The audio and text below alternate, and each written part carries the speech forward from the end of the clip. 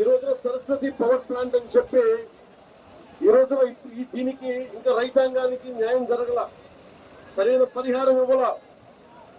దగ్గరున్న డీటెయిల్స్ మీకు చదివి వినిపిస్తున్నాను. మన వేమవరంలో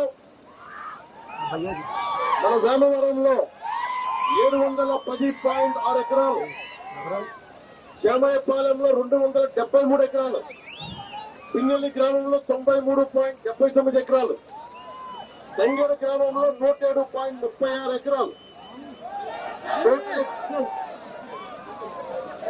మొత్తం రైతాంగం దగ్గరికి కొన్నది 1184 ఎకరాలు, పట్టా ల్యాండ్ 1083.715 ఎకరాలు, చుక్క భూమి 77 ఎకరాలు దాదాపు.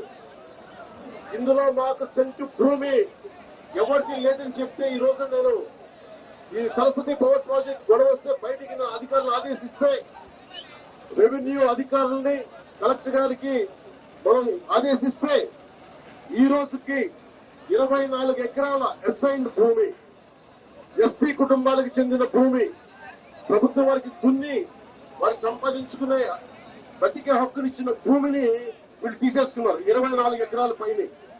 ఇవన్నీ కాకుండా ఇక్కడున్న పట్టా భూములు ఏది కూడా విస్తృతంగా పైపెట్టి తీసుకున్నారు.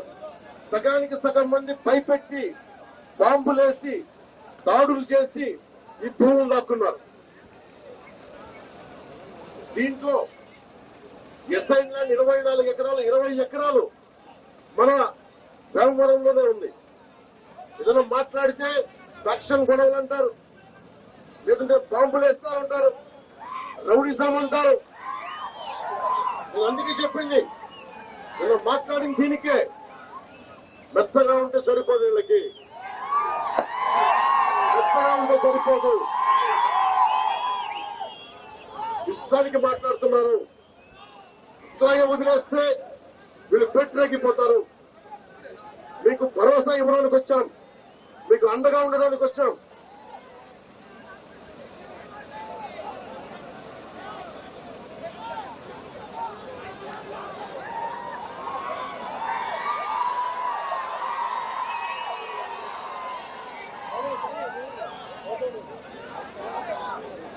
తీసుకున్న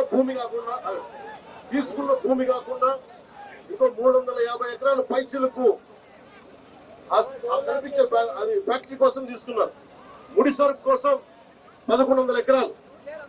ఈ రోజు వరకు పైపెట్టి ఫ్యాక్టరీ రాలేదు. ఇంకా ఇంట్లో అన్నా చెల్లెలు కొట్టుకుంటా ఉన్నారు.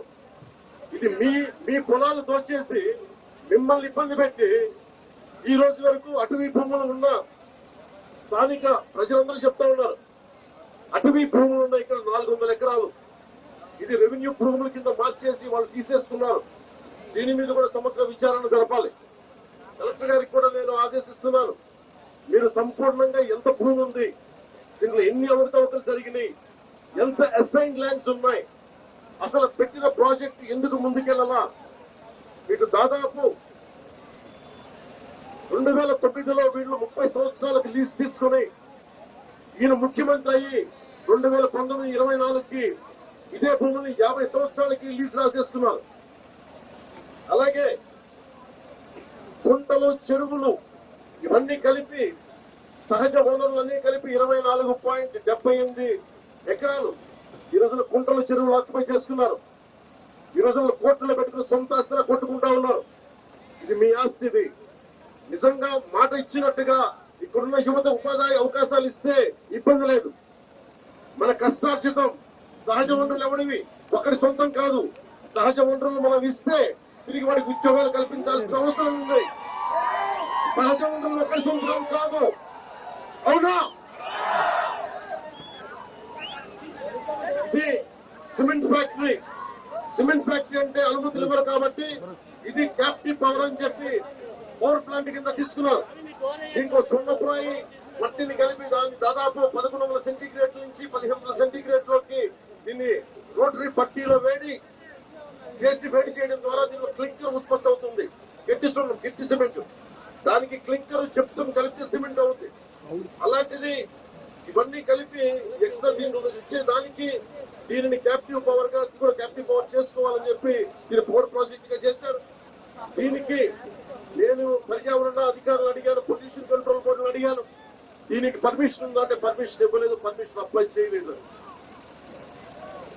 అలాగే 196 కోట్ల నీళ్లు ఒకవైపు వెళ్తే ప్రతి చోట తాగడానికి నీళ్లు లేవు, ఇబ్బందులు ఉన్నాయి.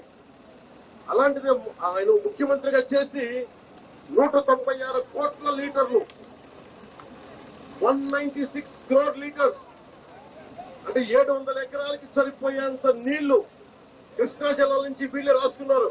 వాళ్ళే ప్రభుత్వం, వాళ్ళే ముఖ్యమంత్రి రాసేసుకున్నారు. ఈ రోజున మనం కనుక రాకుండా ఉండుంటే, గౌరవ ముఖ్యమంత్రి నారా చంద్రబాబు నాయుడు గారు రాకుండా ఉండుంటే, జనసేన రాకుండా ఉండుంటే ఈ రోజు మీ భూములకు రక్షణ కల్పించే వాళ్ళు. కట్టని సిమెంట్ కంపెనీకి 196 కోట్ల లీటర్లు వీళ్ళు ఇచ్చేస్తున్నారు. దీని మీద విచారణ జరగాలి. నేను రేపు కేబినెట్ లో కూడా ప్రస్తావిస్తాను. దీంట్లో 86% గత ప్రభుత్వం ముఖ్యమంత్రిది, ఆయన కుటుంబానికి. ఈ రోజుకి మీకు ఏదైనా మాట్లాడితే మాకు పరిహారం రాలేదు, మాకు అసైన్ భూములు ఆక్యుపై అయిపోయి ఇవ్వట్లేదు అంటే మీ మీద దాడులు చేస్తా ఉన్నారు. నేను ఎస్పీ గారికి కూడా ఆదేశిస్తున్నాను, మీరు ప్రజల మీద బాంబులు దాడి జరిగితే వారిని బెదిరించినా ఏ మాత్రం ఉపేక్షించకండి. ఉపేక్షిస్తే మటుకు తప్పుడు మీరే బాధ్యత వహించాల్సి వస్తుంది. మేము ప్రజలకి అండగా ఉండడానికి వచ్చాం.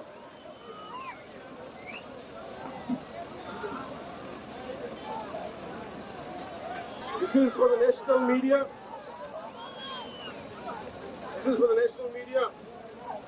So-called Mr.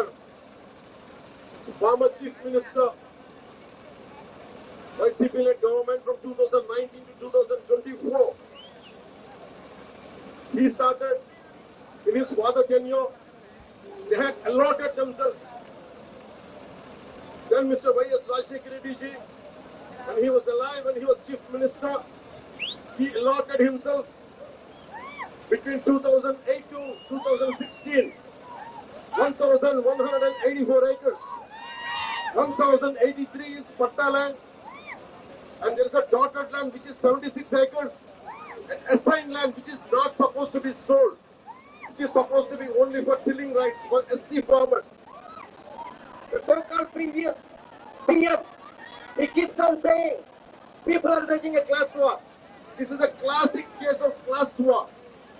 This guy has usurped lands of Dalit communities, usurped the assigned lands of Dalit communities. He used to talk about class war.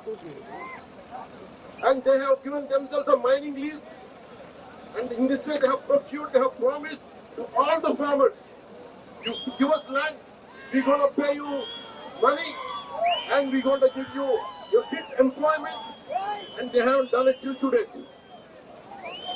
And to run this port, 1,184 acres is supposed to be raw material, supposed to provide raw material for the cement factory in the captive power plant. And they had done amazing. They had done an amazing job being the government. He himself being the chief minister from 2019 to 2024.